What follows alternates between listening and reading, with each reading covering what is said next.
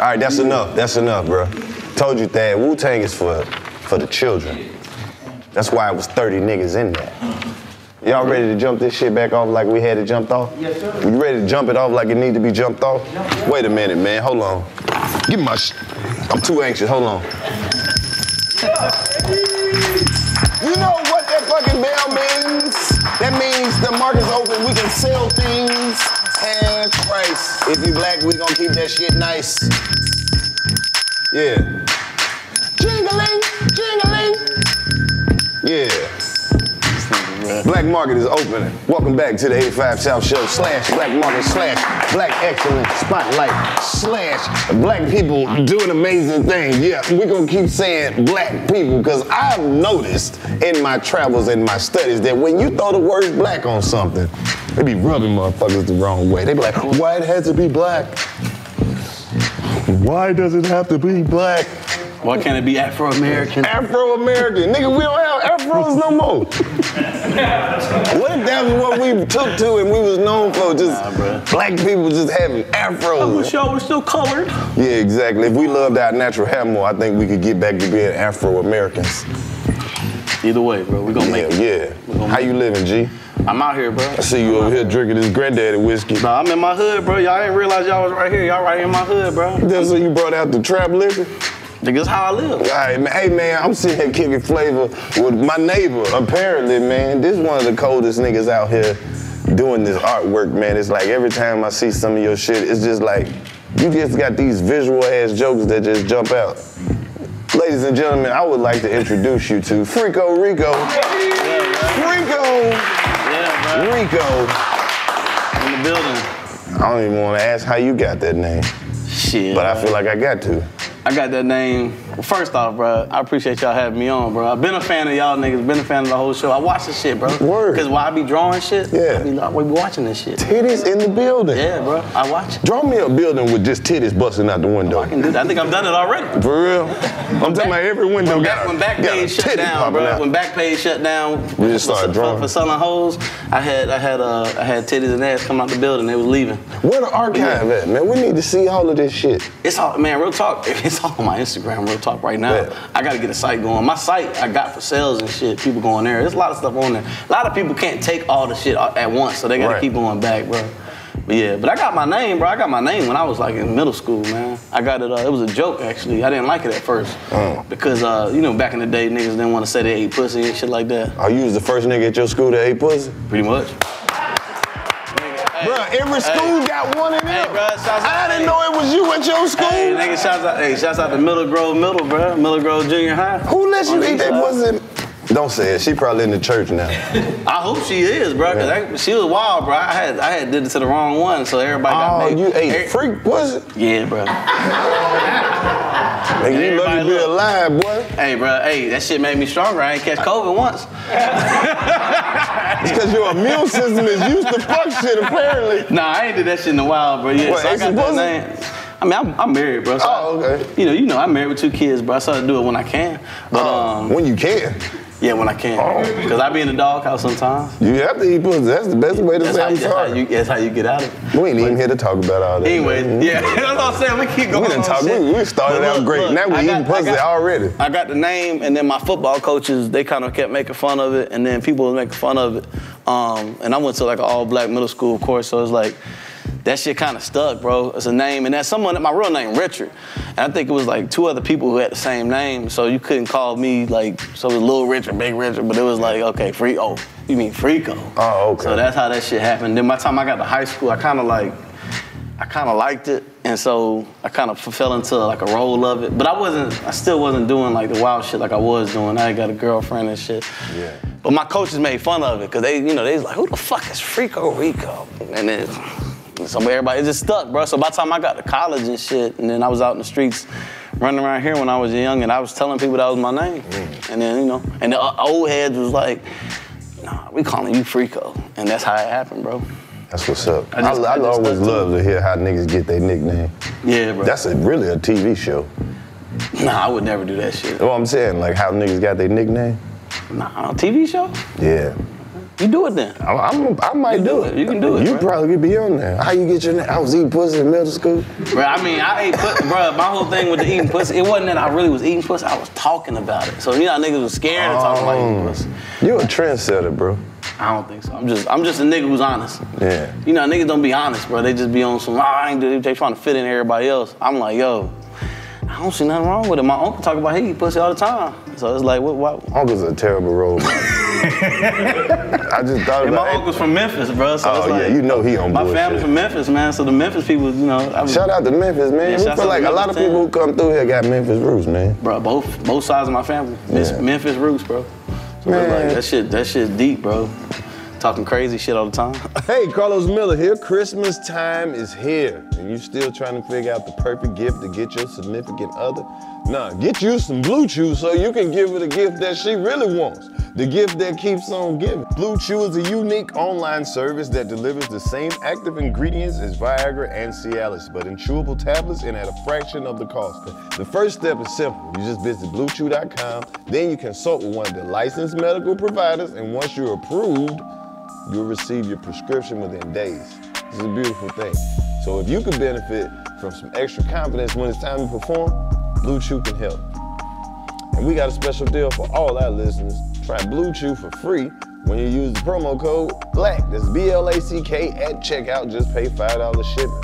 That's BlueChew.com, promo code BLACK, B-L-A-C-K, to receive your first month free. Visit Blue Chew for more details and important safety information. And we thank Blue Chew for sponsoring this podcast. How long you been into the artwork though, man? So I've been doing art, man, my whole life, bro. My grandmother was an artist, but she didn't do it like professionally. But she could draw and paint and stuff. Yeah. And so my mom, when my grandmother died, she told my mom that I was special and that I probably had the same thing she had. So my mom actually nurtured it. She watched me, she started noticing me, she started giving me paper and crayons and stuff like that, and noticed that I was doing shit. Right. And so it's funny because my little boy, my oldest son, he's got the same thing. She's doing the same thing with him. So she nurtured it, bro, put me in little programs and stuff and got me out of my neighborhood during the summers here and there to do things, and had me in a lot of things, bro. And so she nurtured it to me going into college doing it, and that's what I do now, bro. Like, I ain't gonna lie, I never thought of doing nothing else other than like playing football and stuff. But like, other than that, like, I knew that shit was going in. So I was like, I'm an artist, you know what I'm saying? Definitely proud of it, man. Definitely proud of it. But it's been about almost 8 years, man. I haven't worked a job. You know what I'm saying? Fuck a job, bro. I'm a job. I'm the check. I ain't need a job, bro. I'm the check. Why would I go get a job if I'm the check? I've been my damn self, drinking my gin and talking my shit for like 8 years, bro. Just doing my thing. And really hadn't had to struggle, I ain't gonna lie. I guess my work ethic from I have to say, from sports and just being where I'm from and watching people just sit around and do nothing, that just made me go. And then being in the comedy, because that shit definitely inspires me. Funny shit, you know what I'm saying? And shit that, in underworld, dark shit, you know what I'm saying? What's some of your favorite pieces that you got out on social media right now? Oh, goddamn. I know your Brave shit went crazy. Yeah, it did, bro. I ran into some copyright shit, but it's good now. Yeah. It's good now, but that shit went real crazy. Crazier than I thought, bro. Because your shit was out before their shit was out. Yeah. I'm fast. That's my whole thing. I'm all about timing, bro. Yeah. I'm all about, like I don't have no luxuries at home, you know what I'm saying? I have a desk in the corner, and like my kids know when they going to sleep, I'm staying up, I'm doing things, or I'm back up at 4 a.m., 5 a.m. doing stuff. So the luxury is sleeping. Drunk off gin. Y'all get y'all ass up and go. Want to sleep all my fucking day. Coffee, water, gin, and juice, and that's it, bro. It's like, hey, I hopped on it, man. Right. So right now, those definitely my favorite pieces, man. I hate that I had to switch some things up on it, but it worked, man. But other than that, man, I be doing comics, man. I love writing things. I love writing stories and shit. Yeah. So the stories and stuff I've seen in the streets and seen in my life, I like drawing that motherfucker, bro. So it's like, That shit fun. I used to make fun of more people in my younger years. I stopped doing that. Yeah, we need that satire though, man. Yeah. See, I make fun of shit, but see, I used to make fun of a lot of rappers, and then like they sensitive as fuck. Yeah, and I started getting blocked and shit. I got blocked by Lil B, the rapper, and I wouldn't. You talking about Lil B, the bass guy? Yeah, he blocked me on You should be glad. Yeah. Cause he don't post nothing but dirty feet white women all day. But look, I started realizing like, damn, bro, I really gotta stop fucking with people, man. And I never had nobody step to me because I'm big as hell, and ain't nobody can find my ass either. When they do, they don't want it. Right. You know, so it's like, yeah, the satire is my favorite though. My satirical art. Yeah. Cause I do a lot of corporate shit. Like I'm about to do the Revolt Fest and shit. Like, yeah. But that stuff ain't really exciting me, bro. It's really when something happens, like the R. Kelly doing yoga shit with his yoga mate. You saw that shit earlier? That shit is, I'm about to go home and draw that shit. I'm excited to leave here and go home and start drawing shit. I like doing the satirical comedy shit, bro. Hell yeah. But I can't do comedy for shit. I can't do stand-up. I don't know how the fuck y'all be doing it. I tried, bro. I didn't bomb, but like I went too far. That goddamn R. Kelly doing yoga, you nigga stretch out in the pose. Your body's cold. Yeah, bro. I don't know what angle I'm gonna take from it. I drew R. Kelly a couple times, bro, and people were like, you didn't draw him. He's a fucking friend. Coming out of downward dog on a bitch. He's squatting, shitting on a bitch, bro. That's what he's doing, bro. That's why I take it too far, Yeah, right? I know, man. I take it too far. That's why I can't do comedy. I can't do stand-up because the crowd just was like, oh, I can take you to some spots where you can get all them shits off. See, yeah, I think, Ronnie was like, bro, you ain't going to the right spots. You just gotta go where they appreciate shit like that. I be talking wild shit, bro. I'm a wild ass nigga, man. Bro, where can they see some of these pieces at? You definitely can hit me on Instagram. I'm real heavy on Instagram. Just FREAKO RICO, FREAKO RICO, or you can just look up FRKO. That's my artist name and shit. When I do when I show in like contemporary galleries and fine art galleries, I put FRKO. And then you can just Google it, real talk. Yeah, man, I was looking at my side notes. You know, I keep some side notes, bro. This shit say you been working on some shit with Gucci.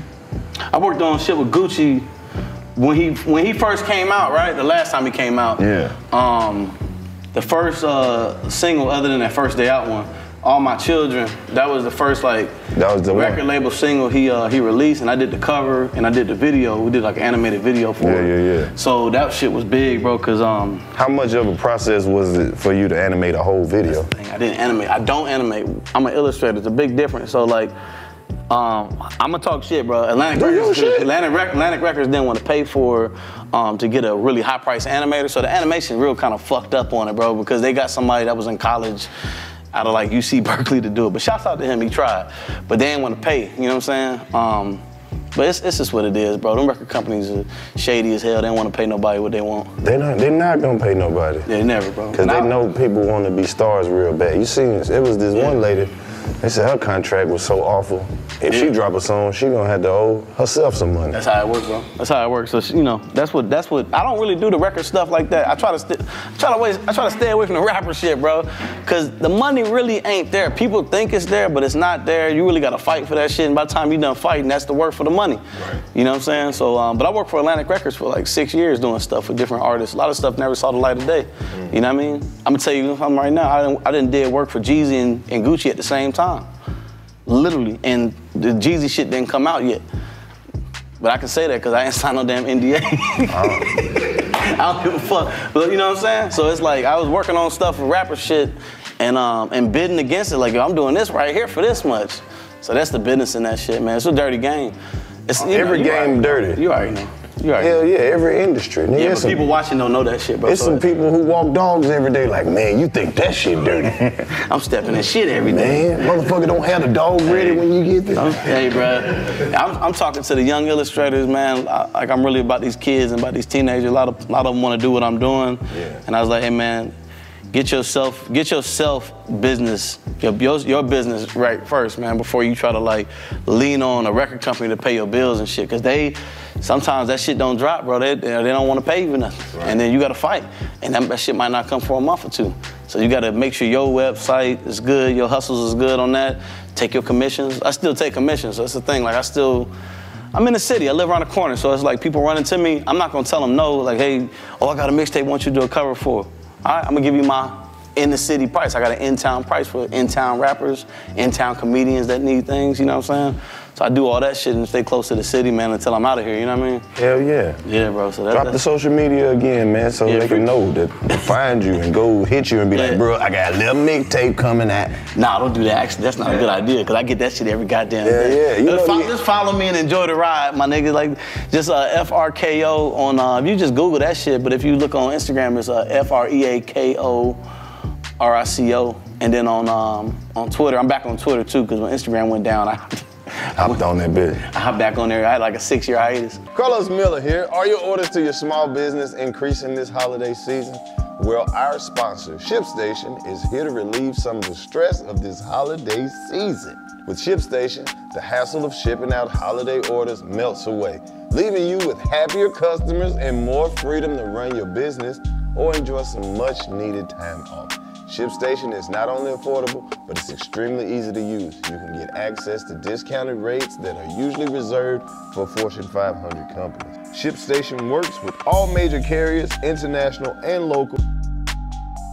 We have a special offer for our listeners. Go to shipstation.com/excellence to get a 60-day free trial. That's just enough time to handle the holiday rush. That's 60 days free at shipstation.com/excellence. ShipStation. Make ship happen. That's kind of clever, ain't it?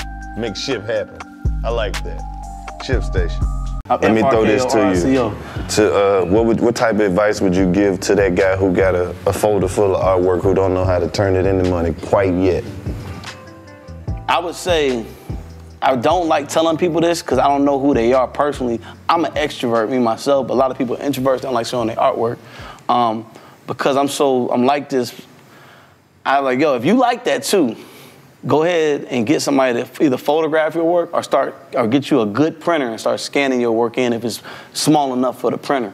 Or so start showing it. And also, if you're gonna do it on Instagram, talk about your work. Just don't post it. Talk about it, because people want to know backstory. If you don't know how to write, then find somebody who can write for you. There ain't nothing wrong with that, you know what I'm saying? Me, I know how to write. I'm super educated on shit. And that's my advice to them, bro. Right. But do it at your time, bro. I'm telling people, like, ain't nothing wrong with, I know some artists that are out here that are awesome, man, and like, you know, they waiting tables and doing stuff they don't want to do. And it's like, man, it's gonna come to a point where you're gonna be like, I can't do this shit no more. You know what I mean? And that's when it should kick in to say, all right, I'm gonna start posting my stuff. And I know plenty of artists like that, bro, and they turn their shit, and now they like me, they working for themselves. I'm not saying I was the reason, but they definitely said they was inspired by me, and I was inspired by, it just keep going on and on, bro. Hell so it's yeah. like the same thing with comedy and shit. So it's like you keep getting put on, or people putting you on something, bro, and you're gonna get to a breaking point where you don't wanna do this shit no more. You're gonna be your own man, you know what I'm saying? So yeah, that's it. Man, I fucks with it. Well, anything you wanna leave them with? Man, shouts out to all my people I'm working with right now on the art and stuff, man, and all the entrepreneurs.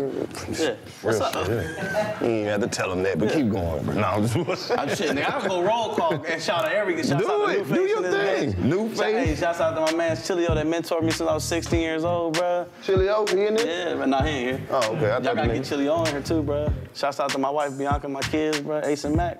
Hell yeah. Mama, daddy, everybody, bro. Anybody that got me this far in art, bro. Like, I really appreciate everybody, bro. Hell yeah, the nigga who sell you this gin. Nigga. Nah, fuck him, bro, because that nigga was trying to overcharge me on the liquor store on Metropolitan. Don't fuck with that shit, bro. Right there by the damn Chevron, he be trying to overcharge niggas, bro. Exactly. Nigga tried to charge me $7 for this shit. I know this shit's $4.95. Damn, they taxing like that? He hates niggas, bro, that's why. He runs the liquor store.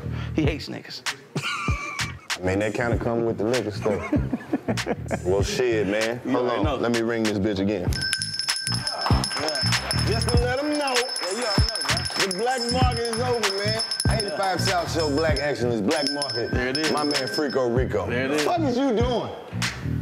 Stay tuned.